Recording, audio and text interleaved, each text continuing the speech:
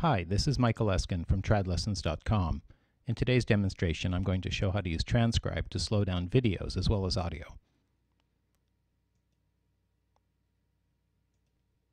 I'm opening up a QuickTime movie.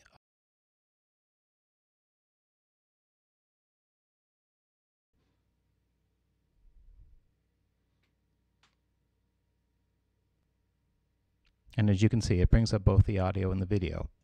I'm going to scroll to the selection region I previously made, and I'm going to go ahead and play it at full speed.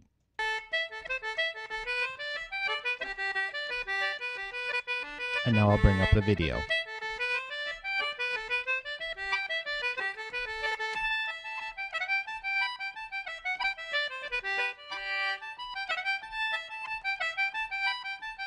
Now I'll slow it down 70%.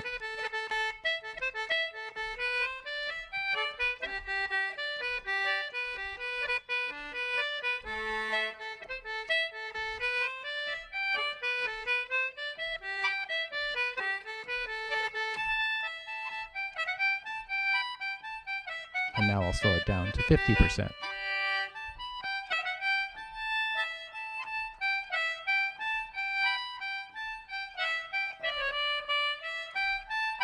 And back to full speed. And as you can see, the program just loops on that one section at whatever speed I selected.